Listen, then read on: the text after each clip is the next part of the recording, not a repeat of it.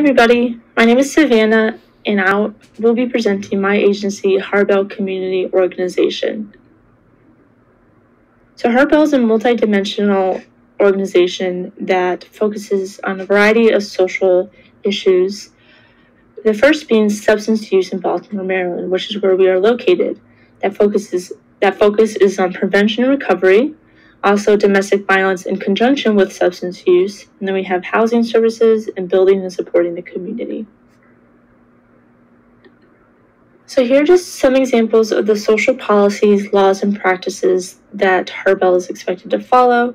First is the local and state licensure. Of course, our substance use disorder counselors and licensed clinical counselors have to pass a licensing exam, a Maryland state exam, to practice. Second, there's HIPAA, of course, that informs how privacy and confidentiality in regards to forms and the client's medical records are. And then we have Medicare and Medicaid regulations, Occupational Safety and Health Administration, and American Society of Addiction Medicine, or ASAM. This professional organization focuses on addiction treatment, and their research and science informs many addiction centers, including Harbel, inform our work and inform our treatment. And they also have a criteria of who meets a substance use disorder and meets the criteria of treatment. Harbel is governed by a board of directors. Here are the list of names of the board of directors. Their affiliations vary. Some are on the Baltimore City Council, some are community members, and other various individuals are involved in the nonprofit and human services fields in Baltimore. Their responsibilities is a long list, but here are a few examples. They focus on human resource management, performance improvement, and community needs planning.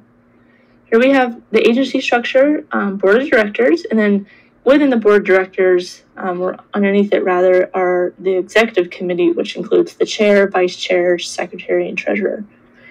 And then we have the executive director, Roxanne Fuentes. She's the LCSW and my supervisor. And underneath that, we have finance and HR, admin assistants. They focus on billing, insurance, and other things that matter. And then in Harbel, there's 3 programs. I highlighted the one that I exclusively work with, which is the Prevention Recovery Center. They have a director and, of course, staff. Community services, the director stands alone. And then housing partnership director. Underneath that is their housing advisory board. And underneath that is the homeowners, counselors, and office assistant.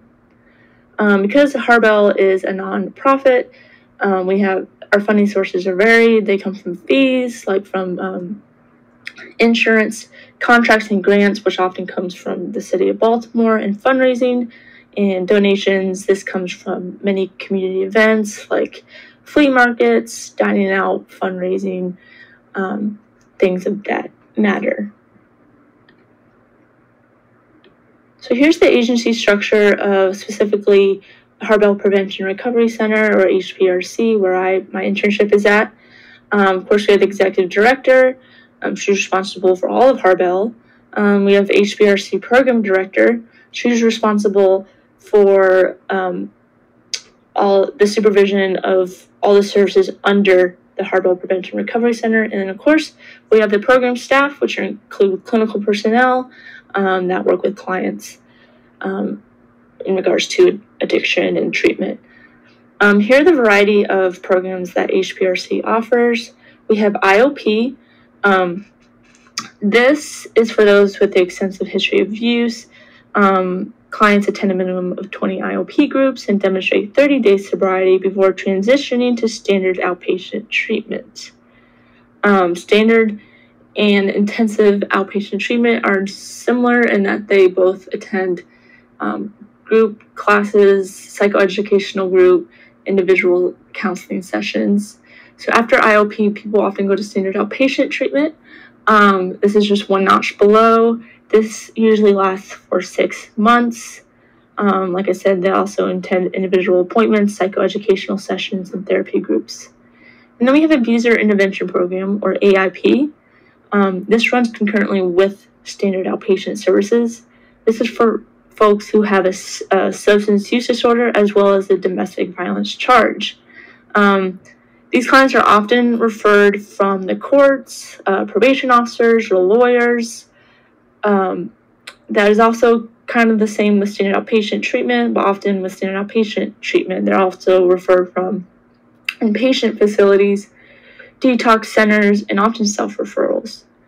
And the DUI DWI program is alcohol education classes for those with DUI DWI charge. So these are not associated with the standard outpatient IOP or AIP. This is, of course, people take this often because it's mandated by the courts after getting a charge, after getting a DUI charge. So here are the other Harbel programs. Unfortunately, I don't interact with them much or have much work with them because they're in separate offices and have their own different staffs. But the housing program, they serve clients seeking to purchase homes in Baltimore City or Baltimore County. The community services program, they work with Harbel member associations of over 80 constituent organizations, which I will go in on in a little bit. Here are some of the HPRC staff positions. We have substance use disorder counselors. So that means their licensure only allows them to work with those who have a substance use disorder, and they can't go further than that. That's where our licensed clinical counselors come in. They can work with those who have substance use disorders and say that client also has a mental health disorder. They can work with them so they can focus on both of those diagnoses.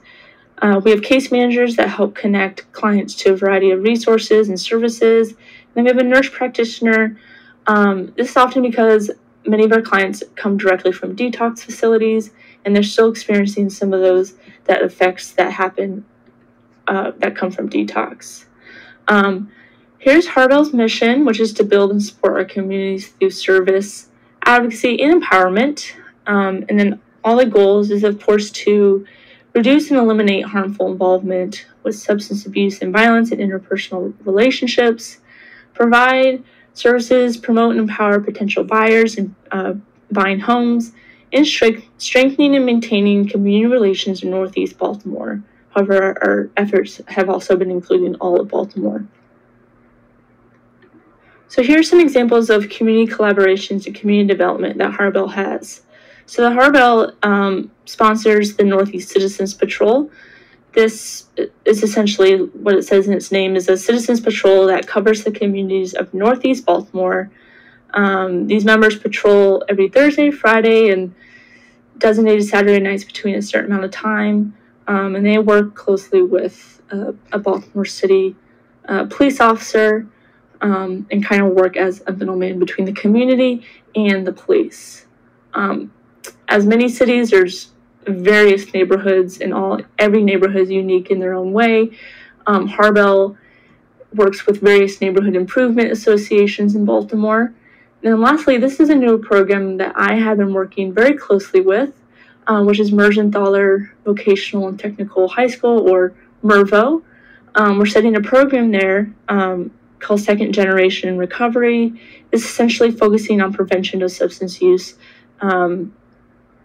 among adolescents.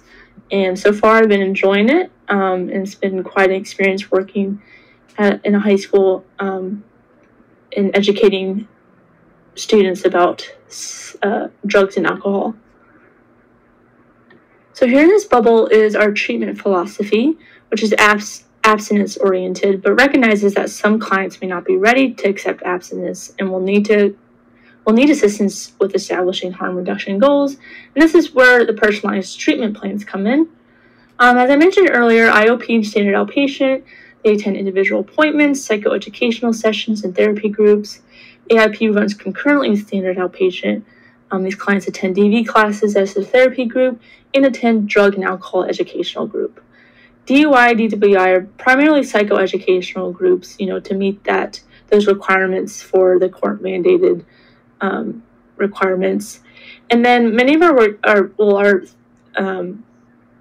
individual counseling sessions, as well as our groups, are heavily emphasized with motivational interviewing, which we've learned in class before.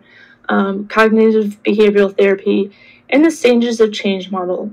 This informs us where the client is at and how we can personalize a treatment plan where they are at that moment. So accountability, I meet with my supervisor at least once a week. And then in addition to doing timesheets for Boise, I do a timesheet with Harbel. And because the MERVO program is through grant funding, those who do the program at the high school must submit trackers that show what we do on an hour-to-hour basis. And of course, we have to maintain training and education, so there's a variety of training that we have to complete at Harbel. So here are my references, and I hope y'all enjoyed learning about Harbel Community Organization. Thank you.